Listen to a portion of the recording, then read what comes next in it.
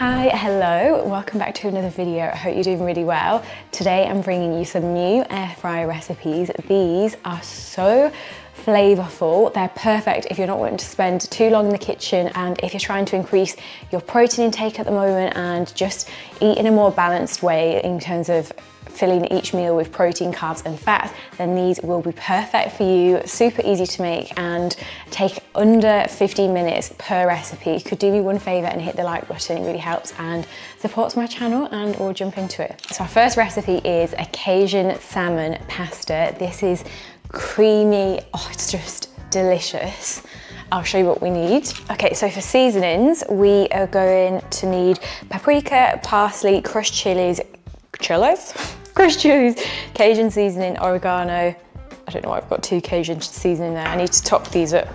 And here are the ingredients that we'll need. So some extra virgin olive oil. I really like these spray bottles, just makes it a lot easier and you don't end up dolloping too much olive oil that way.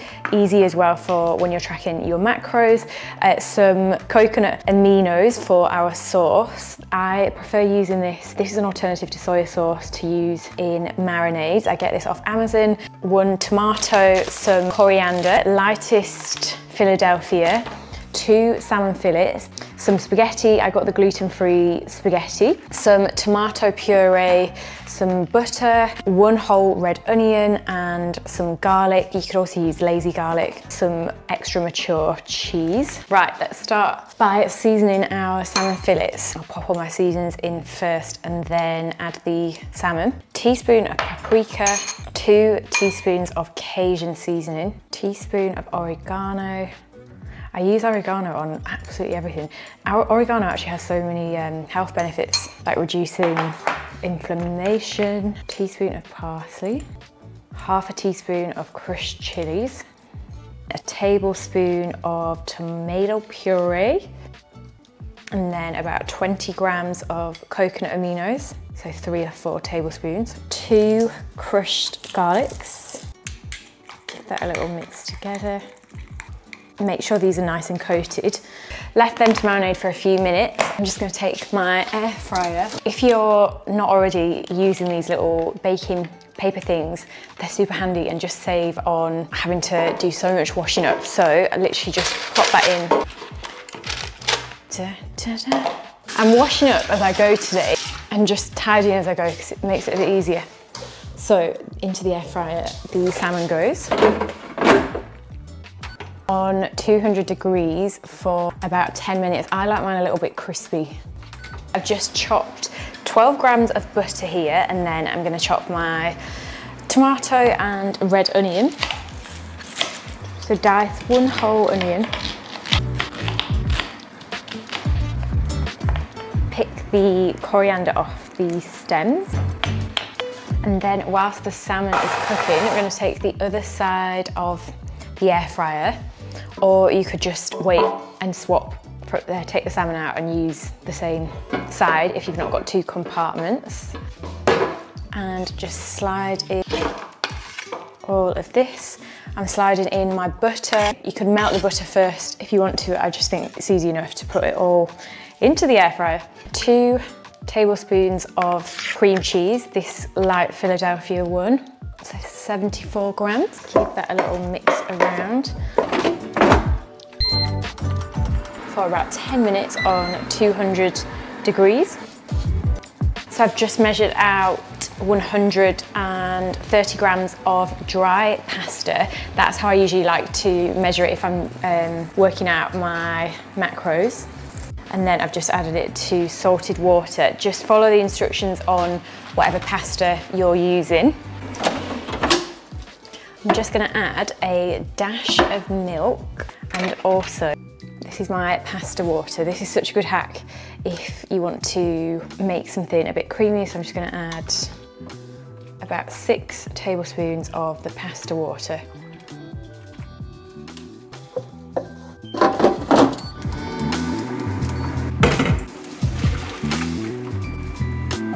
And then just pour the drained pasta in with the sauce, the cooked salmon. So I'm literally just gonna break this off. And then I've just got some grated cheese. Gonna pop this back in just to melt.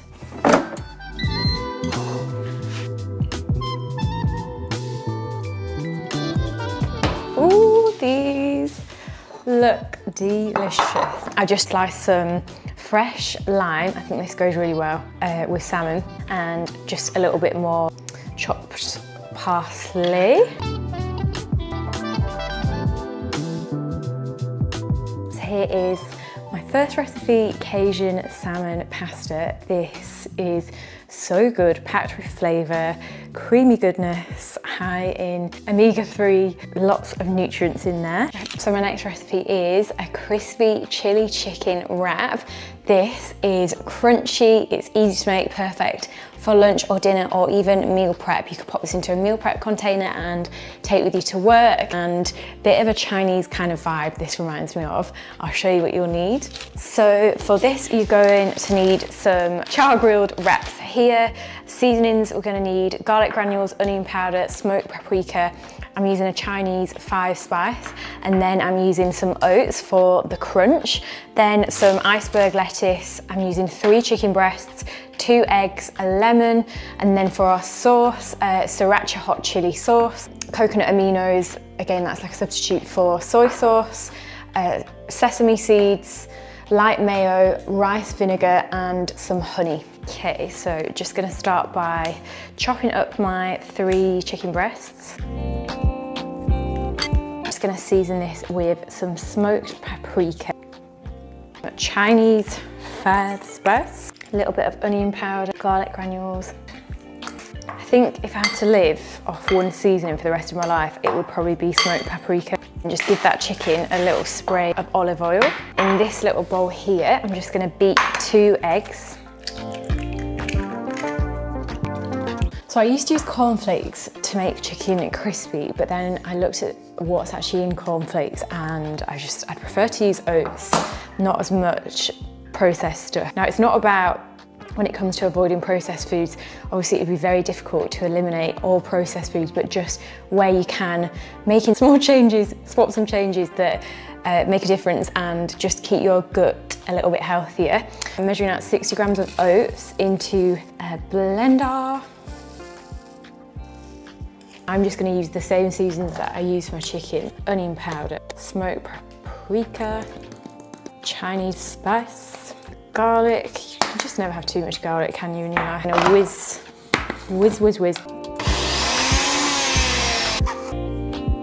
So, chicken, egg wash, dippity dip. There we go. Don't know why I end up using my fingers when I've got a fork right here. Look at this finger, it just wants to come out and touch the raw chicken. Right.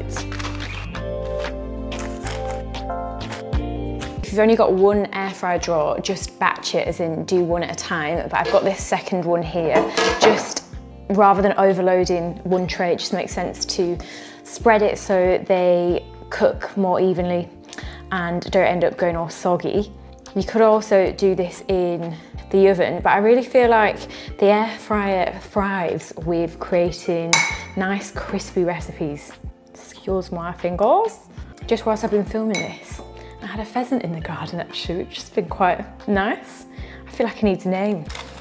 I don't know if it's him or his girlfriend that come like really similar time each day. What are your thoughts as well? I might do a whole series on air fryer recipes if you would like to see that. Into the air fryer these go, so they take about 15 to 19 minutes, and then we just flip them halfway through. I'm just gonna give them a little spritz of this extra virgin olive oil.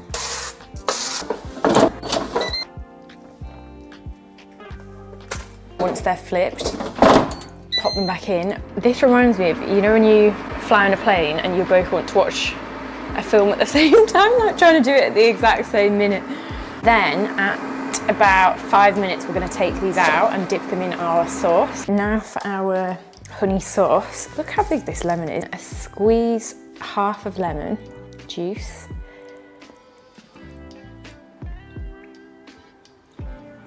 Three tablespoons of coconut aminos. 1 tablespoon of sriracha, 1 tablespoon of rice vinegar, half a tablespoon of honey. And then, oh God, and then I break my camera. So this part you could either pour the sauce in or just take them for a quick dip.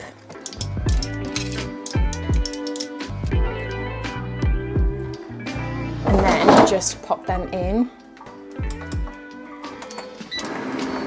2, 3, and about 10 grams of light mayonnaise in each. Da, da, da. Look how nice they look. Just thought I'd give you a close-up. Look at that, you would just never believe that that is from oats as well. Like, you don't always need to use cereal. It's like chicken nuggets. This is yogurt and sriracha instead of mayonnaise. Then I chopped up a little bit of spring onion. Now we've got a little bit of roasted black sesame seeds.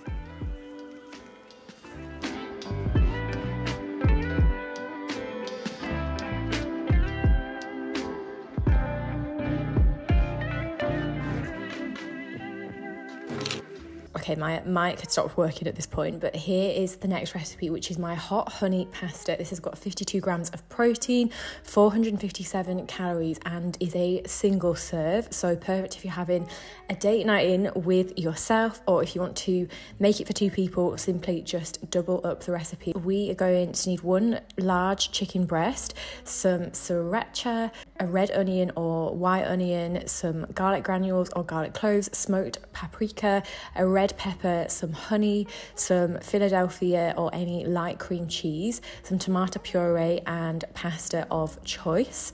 You want to start by chopping up your chicken breast, coating that with some sriracha, hot sauce, some smoked paprika, 2 garlic cloves or garlic granules, popping that in the air fryer at 180 to 190 degrees for 15 minutes, and then chopping up a red pepper. I feel like red pepper is just the elite of mixed peppers. It seems to be the sweetest as well.